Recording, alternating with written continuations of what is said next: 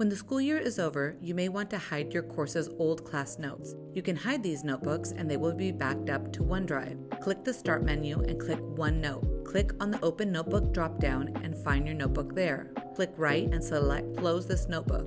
Hidden notebooks are not deleted. They are saved in OneDrive and you can reopen them if you wish to view them. If your teacher deletes the notebook, you will no longer have access to it.